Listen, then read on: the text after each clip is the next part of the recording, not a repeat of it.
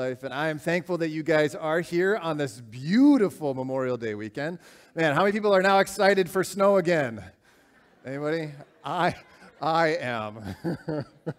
Man, I tell you, one of the fun things that we've been doing in our car, my son loves numbers, absolutely loves numbers, and he has not seen the temperature in our car get above 95 degrees.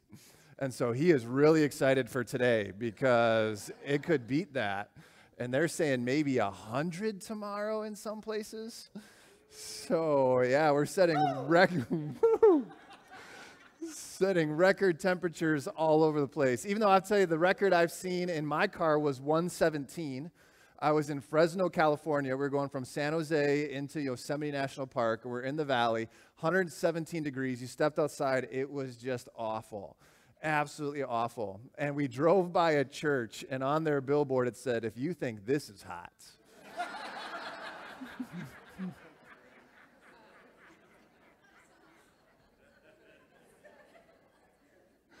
Which I thought was one of the best uses of a church billboard I've ever seen. That was great. But on this Memorial Day weekend, that's what we're talking about. We're talking about the church, and I think it's appropriate that we're talking about the church on Memorial Day weekend because one of the things that we are blessed with in this country is the ability to gather together in church, that we have the freedoms, and that's one of the things that I remember over and over and over again every Memorial Day weekend, that this is an opportunity for us to freely worship the God that we serve. Memorial Day weekend has a special meaning for me, too. This was actually my last weekend at my last church. And so I will always remember this weekend as an opportunity to worship God in His goodness and His grace and His mercy, but not take it for granted. And that we are here for a reason, that we are here for a purpose, and that God is working. And so we're talking today about the church, and we're talking a little bit about what it means to be the church. So just a real quick recap. We're in our series, Why We Believe What We Believe. We've been talking about our statement of faith, the doctrinal statement here at New Life Church, and we've been going through the different things that have led us to this point. So our foundation is the Bible, tells us who God is, that we need Him, we need to be regenerated through Him, we need new life, and then we need to live that out in our world today. And so how does that happen? And that happens primarily through the church. So what is the church? What do we believe the church to be? Well, if I were to ask you that question, what is your perception of the church? What do you think about church? What would you tell me? I'd probably get two answers quite regularly. They'd be the building and the people. And maybe even in that order. In fact, if you were to ask me my thoughts of the church, I typically think of the church as a building. As much as I've tried, as much as I think of the people, I think of it as a building. Primarily because of my background. When I went to church, I went to a building. Now, I think about the people in the church quite regularly. But I've been fascinated with church for many, many years, which is probably a good thing because I'm a pastor. But one of the things that I've really enjoyed about churches is the buildings that people gather in to do church. It's interesting. It's absolutely fantastic if you have an opportunity to do this, to study what church buildings look like and where do people gather? Where do people congregate to worship? And it's different all over the world. I've had an opportunity to be in a number of different churches. And I'll tell you, I enjoy going through many Orthodox Catholic churches. They are gorgeous, absolutely beautiful. In fact, one of the most beautiful churches I've been in was a number of years ago. I was in Moldova. And I had a chance to be in the Moldovan National Church. And here's a picture of it. This is the official Orthodox church. It's the Cathedral of Christ's Nativity, and it's the main cathedral in Moldova, right in the center of town. It was built in 1830, and obviously some things have been done to it since then, but I just remember walking into this building, and you were immediately in awe. You just had to stand there. Now, one of the sad things about this church is they don't actually do church services here anymore. In fact, it's only a monument. You can tour it. You're not supposed to take pictures of it. This I actually got online, so don't worry. I didn't break their rules.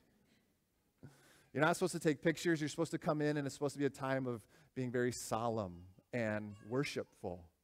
In fact, many churches, Catholic churches, if you've been in them here in the United States, are similar in nature. I had a chance a number of years ago to be in St. Louis, and I was able to go to the Basilica Cathedral of St. Louis. If you've ever been there, it is enormous. And you walk in, and the first thing you want to do is just be quiet. And you just want to stand in awe. And there's something about that. So when I think of the building, and I understand, and we'll talk here about the building isn't the church. When you think about the building, there's something worshipful about the building. If you've had a chance to go to the cathedral here in St. Paul, it's free. Do it. Go. Check it out. Again, absolutely beautiful. Read all of the plaques that they have. Understand its history. Know why it is there. And hopefully you walk away with this feeling of awe. That's what church buildings do to me. That's why I think of the building probably primarily, because there's this sense of awe, this sense of this is a holy place that we can go. Now, contrast that, though, with my experience. I've never actually done a church service in one of those buildings. I've walked through them. I've been in awe of them. But this next picture is a picture of the church that I grew up in, which is not like the last picture at all. This is a church in Osage, Iowa. This is a Christian and Missionary Alliance church in Osage, Iowa. And I have extremely fond memories of this church. In fact, I can tell you every square foot of this church. That was the main door right there on the left. You go in the main door and you walk into a landing. If you went upstairs, to the left was the scary part of the building, because that's where the church office was, where the pastor's office and the library, and nobody ever went over there.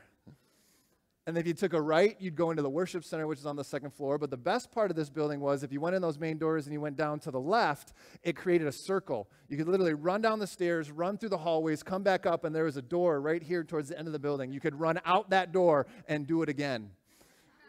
And we used to run that loop over and over and over again. And then, it had the old poles in the middle, and it had the partitions that you'd pull, and it was your stereotypical church at the time. Now, the scary part of this, too, was that door right there. If you went up the next flight of stairs, because it was kind of a split level, that took you right to the stage. And we had a couple times where individuals were running the building, right? We'd get a little crazy or something would happen, and we'd forget that church was still going because we had like a free time or a play time or something. And there were kids that would burst through that door right onto the stage, right in the middle of the service. And the piano was right there, right? You never move the piano. It stays in the same spot all the time. That's a joke. The piano stayed in the same spot every time, and so it was inevitable that it was like one of the last songs, right? You're towards the end of the service, and I'm not going to tell you the name of the individual that played the piano, but she could give you this look, and you knew, whoop, and you'd turn around and run back down those stairs. Well, then this next picture is a picture of the church that I just came from. This was in Illinois, in Naperville, and this is an office building, right? And you're seeing the progression through churches. I'm doing this for a reason. Church isn't necessarily the building, but it's unique, and it's interesting to see the buildings that God uses for his people to gather. This was a 3-story office building. Walk in the main doors, right to the right, that whole first floor was the worship center.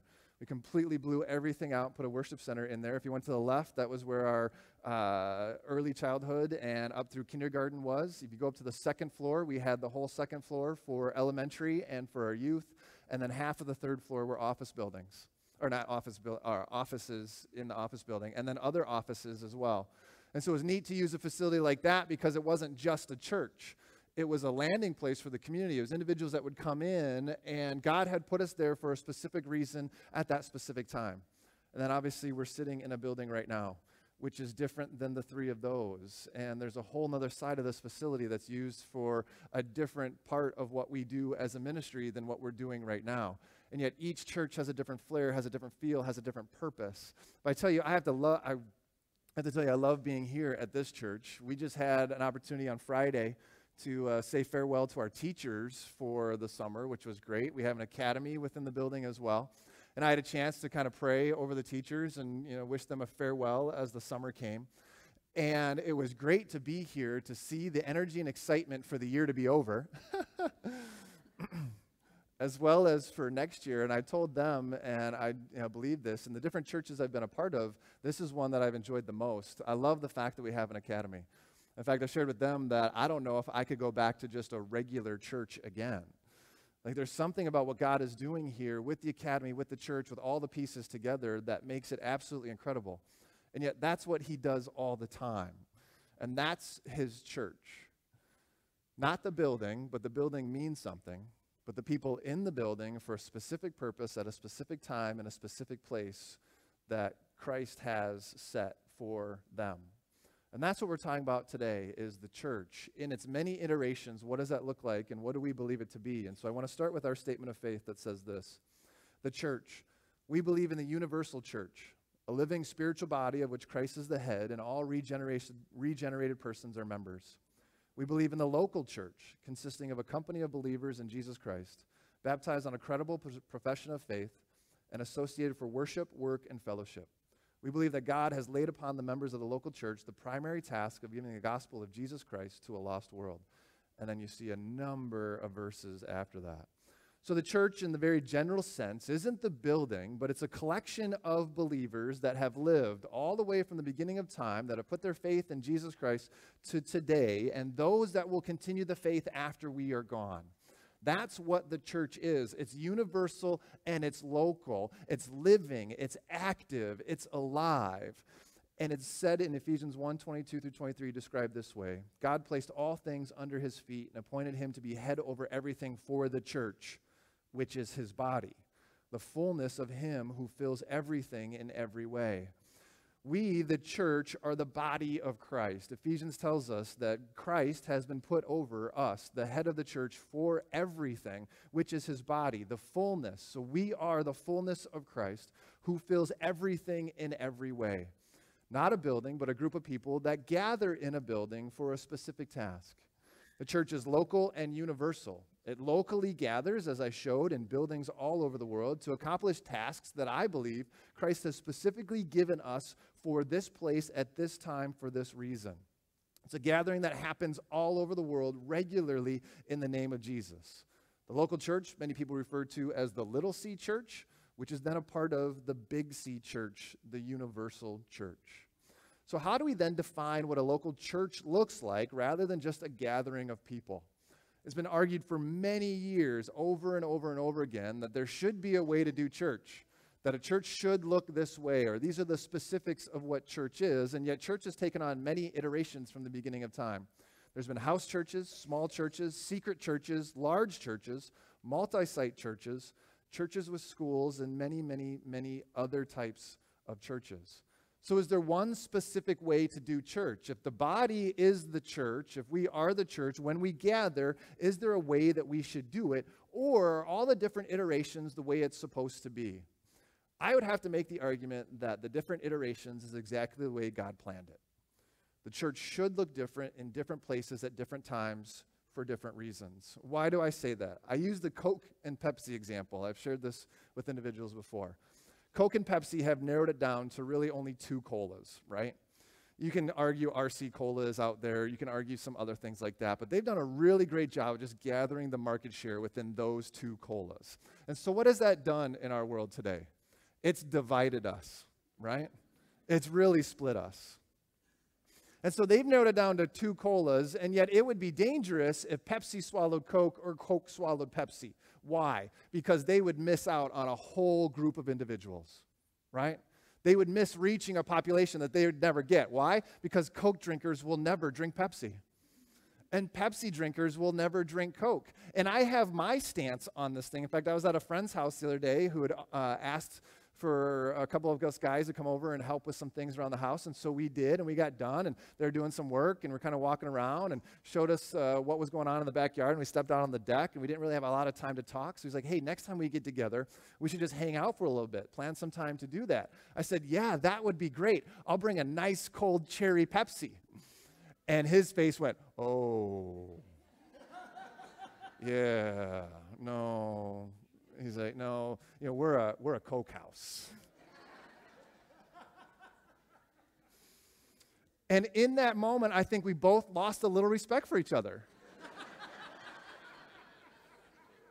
There was a sense of, God, we can still be friends, but my view of you has changed. In fact, right now, as soon as we leave, I'm going to take a 2-hour drive to my parents' house for the next couple of days and just hang out. I have a cherry Pepsi sitting in the fridge waiting for me so I can enjoy it on a 95-degree drive as we head south. Just is great, right? Coke is so syrupy and thick, and you kind of choke on it. Pepsi's just sweet and just goes down so smooth.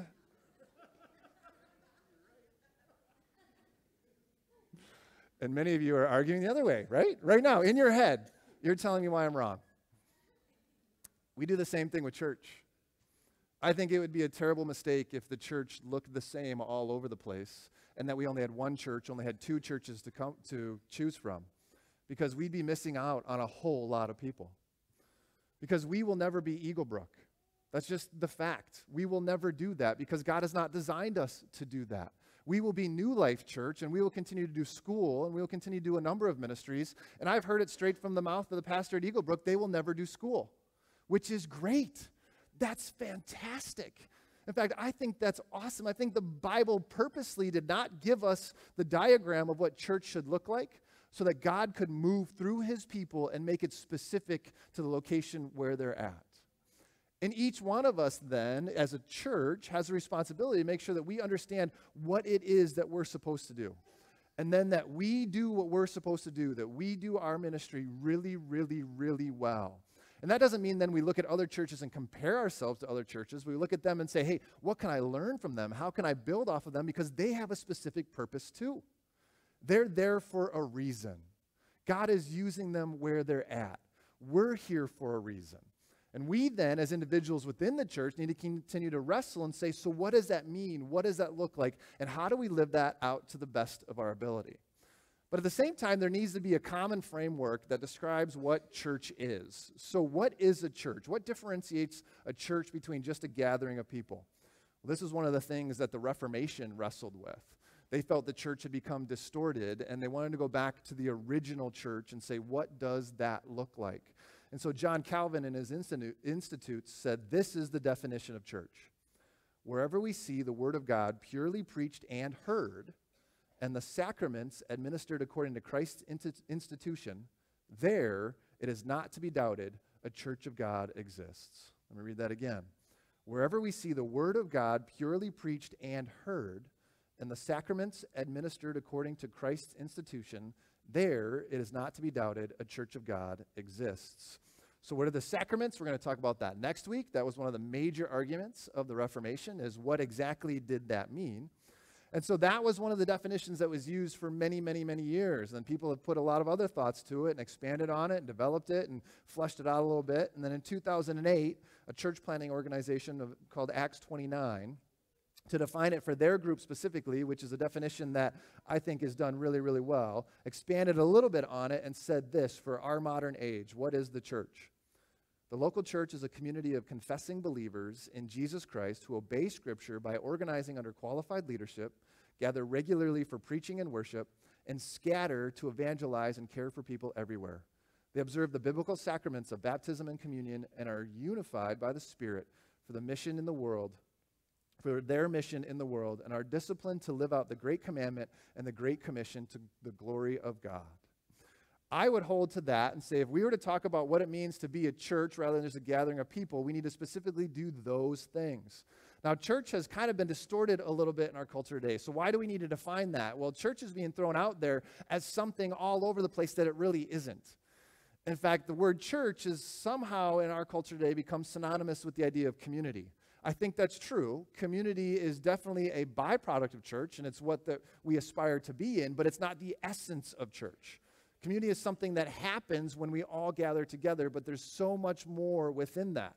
And there have been a number of people recently that have used it within songs. They used it within their mission statements, within their plan for their companies. They've used it in many different ways and said, we will become the church. Well, that's not possible, because there's only one organization in the world, that's the church, and that is the church. And the church is designed for a number of reasons.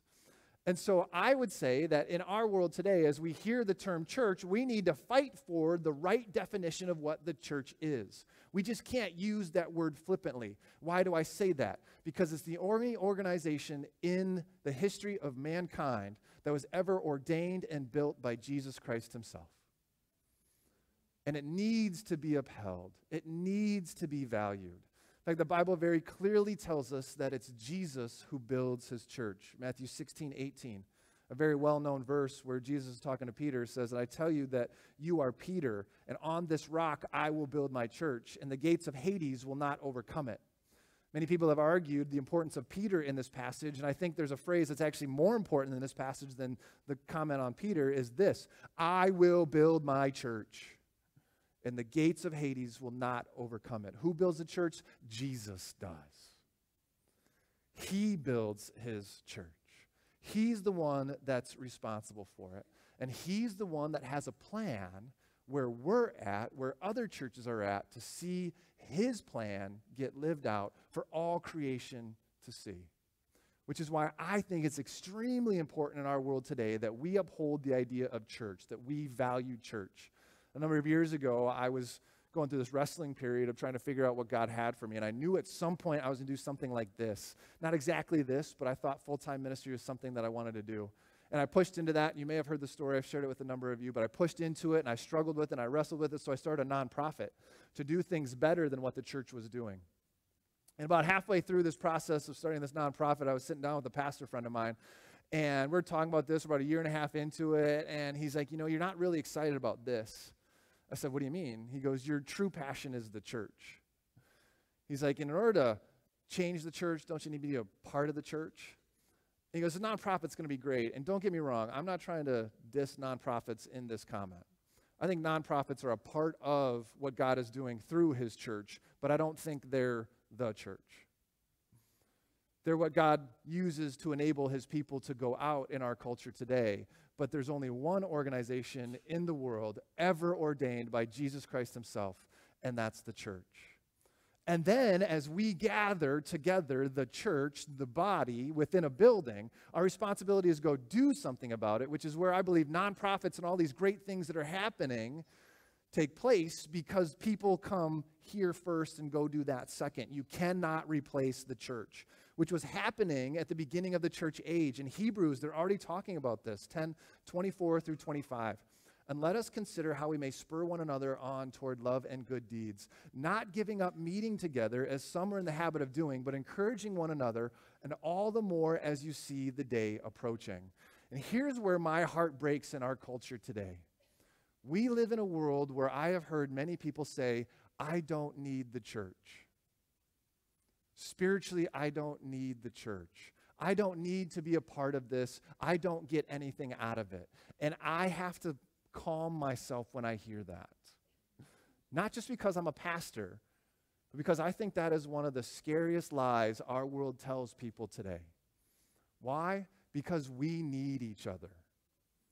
We can't grow spiritually. We can't be apart from this on our own as much as we can when we're together, right? In fact, one of the scariest places in our world today is when we're alone.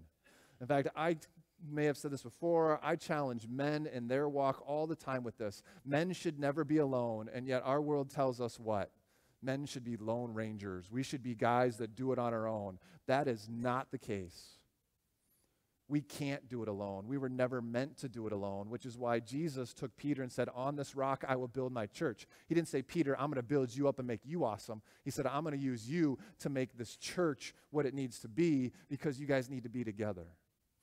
And I argue the same thing today. When I hear people say that, I sit them down and say, whoa, whoa, whoa, whoa, whoa, where's that coming from? Why do you think that? And often we don't have good reasons for it. Best reason I've ever heard anybody say is the church hurt me. And that breaks my heart too, because that goes back to, well, what is the church? The building isn't the issue. The people in the church are the issue. And that's our responsibility then to dig into each other and say, hey, if we're really family, if we really care for each other, how do we deal with this stuff? Because I know for a fact that I've hurt my brothers, I've hurt my sister, I've hurt my parents, I've hurt each and every one of them. I've never walked away from them. I've wanted to. Sure, many of you have been there. And yet because we're forced to be together, there's this blood relationship, there's this connection. We go back to it, we figure it out, we wrestle it for the most part. And yet if we don't, I know people that have had situations in their life where they haven't been able to reconcile with their family. They have had relationships that have hurt them, where they've had to walk away from them within the family structure. Guess what I hear over and over and over again? It's painful. It hurts. I wish it had never happened. Do we care about each other that way? Are we connected to each other that way? Do we love each other that way? And that's what the church is. It's a family. And we need to be in this together, because when we talk about community and talk about the understanding of church, there is no other place in the world where you will experience that other than right here.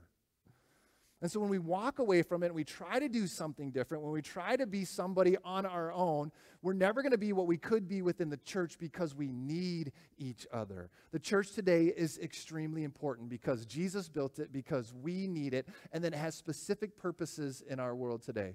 And I think there's 3 specific things that as a church, it's our responsibility to do on a regular basis. First one is worship God. I believe that worship is one of the key essence of life on earth. In fact, probably the thing that we were meant to do, that we were to live as God's, or live for God's glory, as God's creation to show the world who he is. One of the things that I love about the Old Testament, there's a lot of things, we're going to be in the Old Testament quite a bit here in this next year. One of the things that you see within the Old Testament is they knew how to worship. Man, they knew how to worship. And one person in particular, it was David. I love reading the story of David because David knew how to worship. In fact, you read through the Psalms, it's David crying out to God. It's David showing his emotions. It's David praising God for who he is. And you see his life for all the things that he did wrong, for all the things that he didn't necessarily do and you'd ever want to emulate. He did one thing right, and that was worship. He knew how to do it. And there's one specific passage in 1 Chronicles chapter 16 that I've read over and over and over again. And I want to read a part of it with you this morning. So if you open up your Bibles of 1 Chronicles 16, I'm not going to have it on the screen. If you want a Bible, I've got one for you. There's some on the back there. If you want to grab one on your way out, you can download it on your app. We have the Bible app that we use on Sundays, but I believe it's important that we get into the Bible specifically so we can see what God is doing. And one of the things he challenges us to is worship. 1 Chronicles 16, David was a precursor to Jesus, so that worked. David, his desire in life was to worship God. And there's a moment here in 1 Chronicles that's recorded where he's bringing the Ark of the Covenant into Jerusalem. And there's a previous moment where he's been worshiping as the Ark's been coming into Jerusalem. And there's this whole part where David dances, and his wife at the time thinks it's inappropriate, which I love this passage. I've read a number of times because there was a song growing up by a group called Spoken. And the title of the song was, "Oh God, I Want to Dance Like David." And it was one of those bands that Grant got into before he got into his band. So if you know anything about Grant's band, it was one of those songs. It was pretty intense. But the chorus of the song just screamed out, "Oh God, I want to dance like David." And I remember listening to that song over and over and over again, the cry in my heart being, God, I want to dance like David. And I've implemented that in my life. If you've ever seen, I think my wife's probably posted a couple videos on Facebook. If you're in our house for an extended period of time, you're going to hear music and you're going to see us dancing around. In fact, just the other day,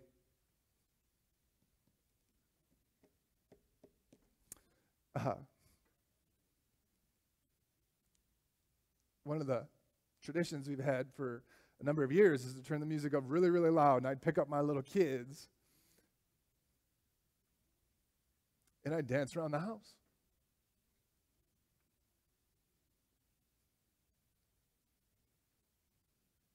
They're getting too big to pick up.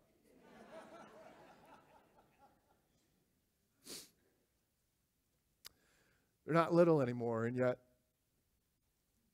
we had a song on that's one of our favorites the other day, and my 9-year-old came running at me, and she said, "Pick me up." And I picked her up, and we danced around the house. And after just a couple minutes, I said, "I got to put you down."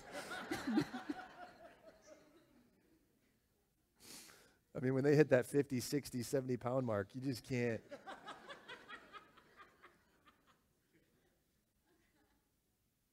As we talk about the church, we talk about what our responsibility is, and if the church is the people, our responsibility as individuals is to worship.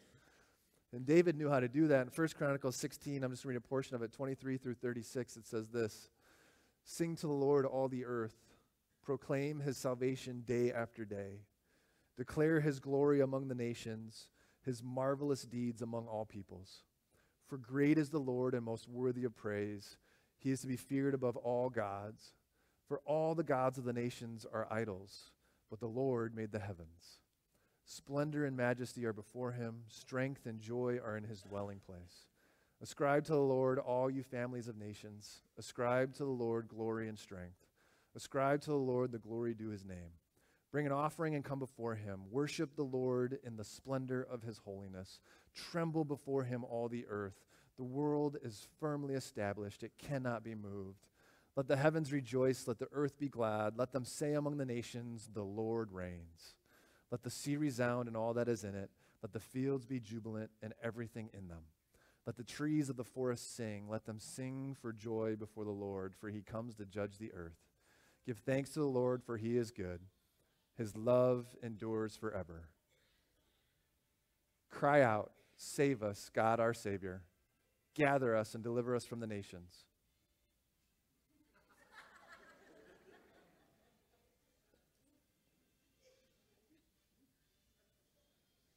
That we may give thanks to your holy name and glory in your praise. Praise be to the Lord, the God of Israel, from everlasting to everlasting. So I just need to make one quick comment. It's real fast. I think this is funny. It happens every time. I want you guys to pay attention to this. My dad firmly believes that the devil uses cell phones and babies.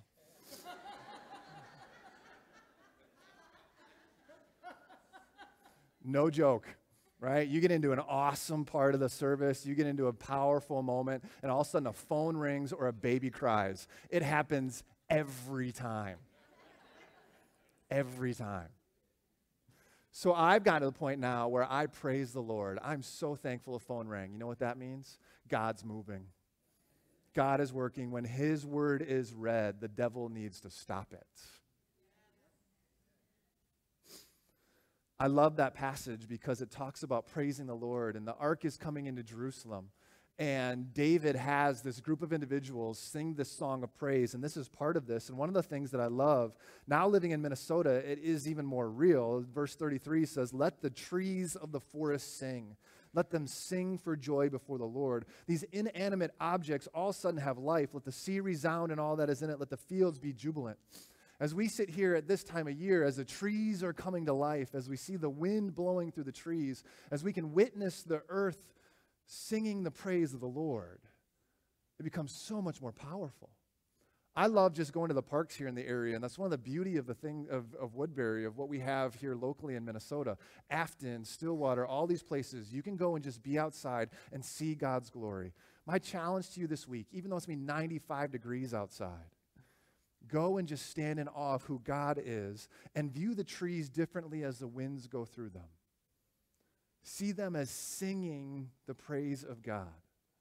That we as a group of individuals, we as the church, as individuals within the church, as the body, as the world, our responsibility is to praise. It's to worship. Every Sunday, as a church, when we gather, we do that from very beginning to very end. Worship on Sunday mornings is not just the songs we sing. It's every element that we put into the service. It's everything that we do when we get here. And our desire is that you guys are here from beginning all the way to end. In fact, I was talking to an individual today who walked in and was going to save seats. And I'm like, that's awesome. And then I actually made the comment, but you're not going to need to. It's Memorial Day. And he's like, oh, you should be more positive. I said, okay, I'm positive. You won't need to save seats. It's Memorial Day.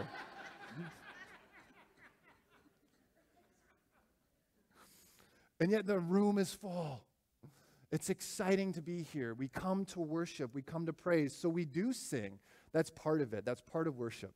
But every Sunday we give because that's also part of it. We open up God's word. We read what he has said to us. We have communion once a month. We pray. We do all sorts of different things.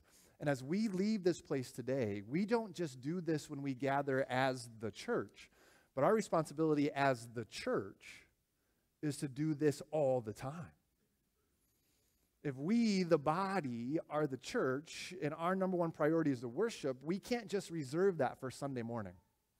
We need to do that every day of the week through all these different things. We need to sing regularly. We need to give regularly. We need to read our Bible regularly. We need to be in communion with each other regularly, and we need to be praying regularly. And what do I mean regularly? We should be doing it daily. Daily. In fact, force yourself or try to get yourself doing it hourly. Could you do that?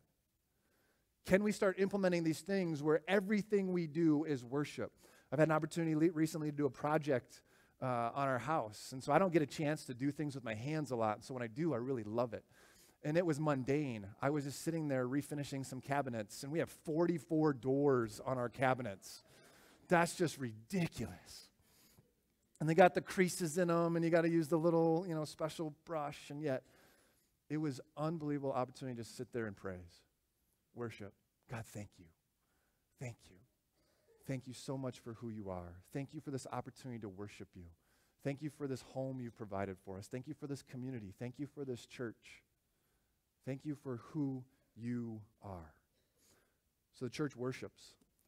The church also builds each other up. Number 2, the church builds up the body. The church was designed to do this. We can't forsake the gathering of the church. We can't forsake gathering together because we need to encourage each other. We need to build each other up.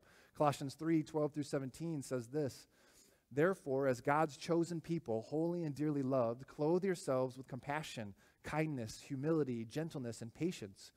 Bear with each other and forgive one another. If any of you has a grievance against someone, forgive as the Lord forgave you. And over all these virtues put on love, which binds them all together in perfect unity. Let the peace of Christ rule in your hearts, since as members of one body you were called to peace. And be thankful. Let the message of Christ dwell among you richly as you teach and admonish one another with all wisdom through psalms, hymns, and songs from the Spirit, singing to God with gratitude in your hearts. And whatever you do, whether in word or in deed, do it all in the name of the Lord Jesus, giving thanks to God the Father through him." We're meant to gather. We're meant to encourage each other. We're meant to challenge each other, to forgive each other, to do all these different things. So whose role is it to do this? Who's responsible for this? Is it the staff of the church? One of the downfalls of thinking of the church as a building is then thinking of the people that work in the church as the church. And that's something that I've experienced over a number of years, and that's something that I want to make sure that we as a church don't do. That we are in this together, that we are the church together. I think the Bible very clearly talks about that. That it's not the church, it's not the staff of the church, it's not individuals that are in the key volunteer roles, it's everybody. And until we get everybody involved and everybody together working towards a common goal, we will not see fruit the way that we were designed to see it. I think the Bible tells us that this is exactly the way it was designed, that individuals have different roles within it, but each one of us has a part. For what purpose? To build each other up. 1 Corinthians 12:7. Now to each one, the manifestation of the Spirit is given for the common good.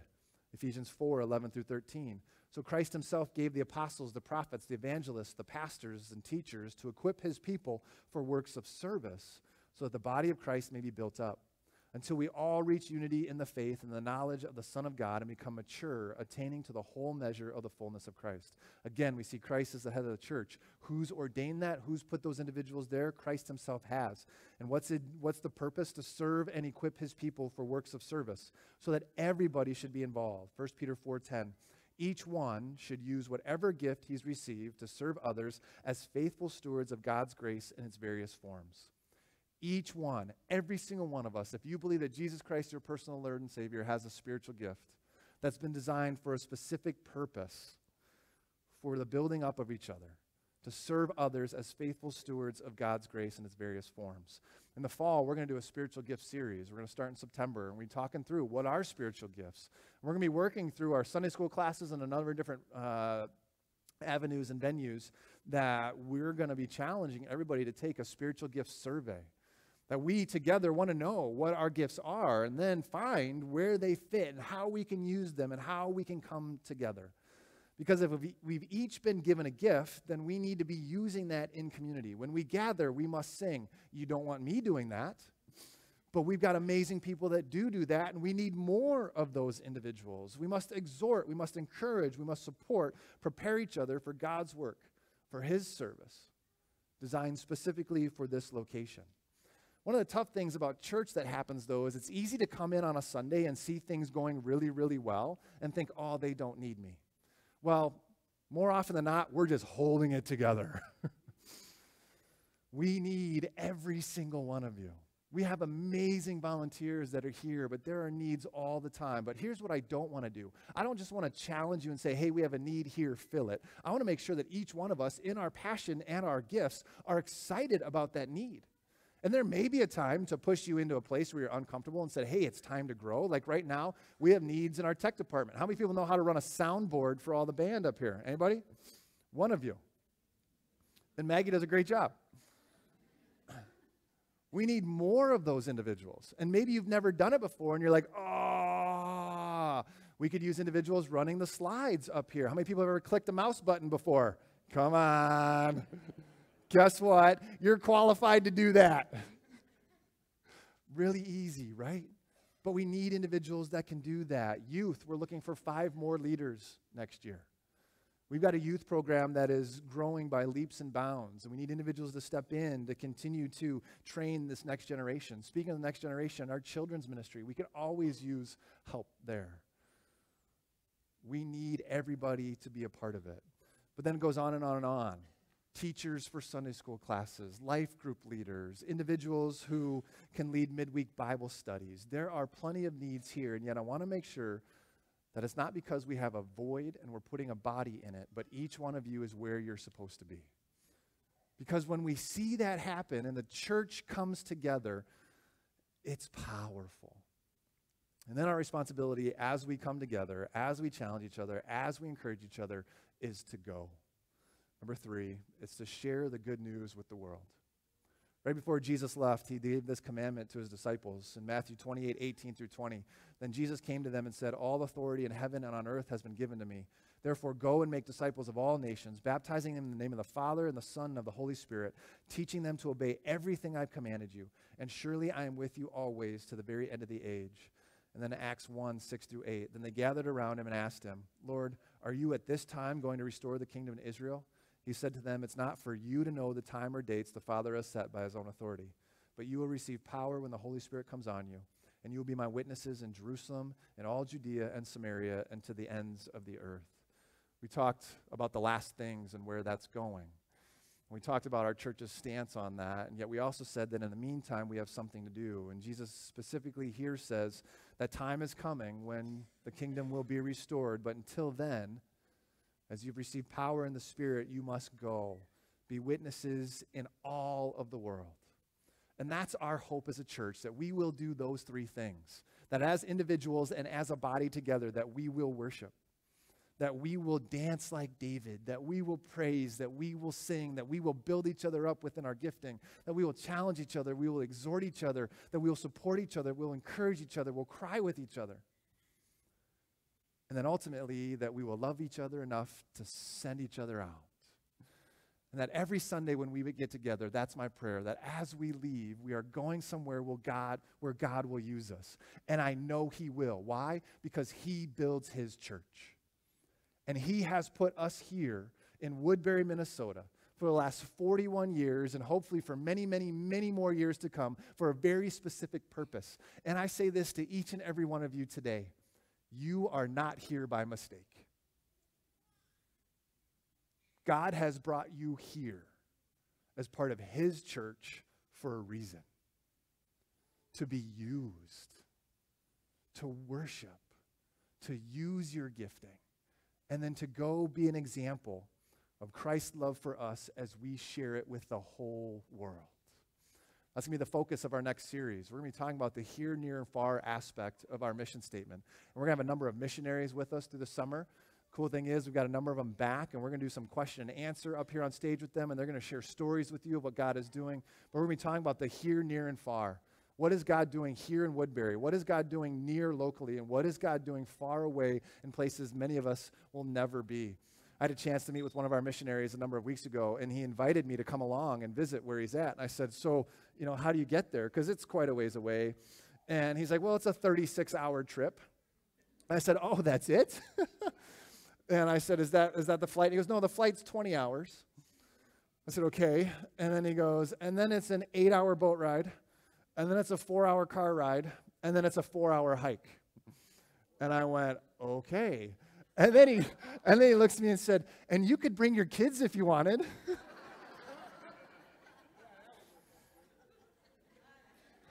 I will get right on that.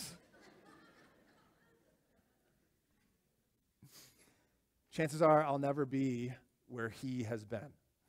And that's fine. Because the reality of life is I will probably never be where you guys have been. I will not talk to the people that you guys have talked to. I will not interact with your family members, and yet summer is one of the best times to do that. The world comes alive.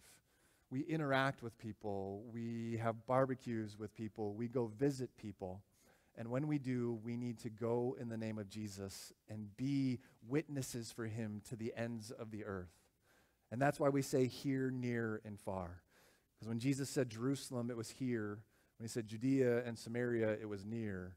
And then he said to the ends of the earth, which is far.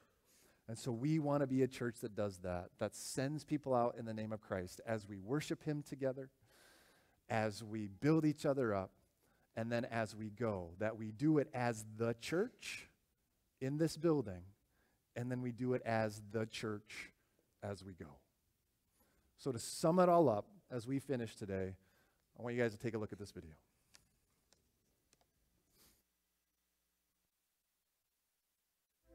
Lately, it seems that we're getting more and more confused about what a church actually is. So let's take some time to set the record straight. Church is not a building, though a building can be used by a church. Church is not a denomination, though a set of beliefs should be important to a church. Church is not about Sunday, though a church should not forsake meeting together. Church is not about one person or personality, though every church should be pastored.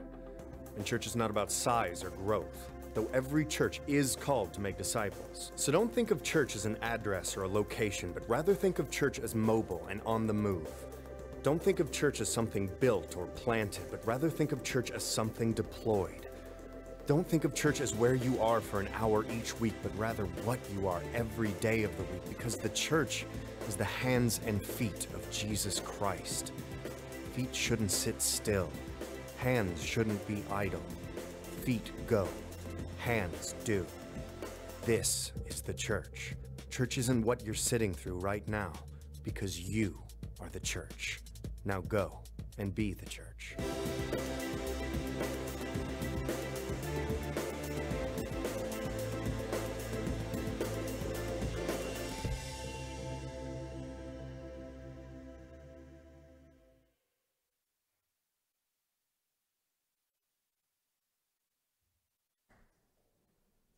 Please rise.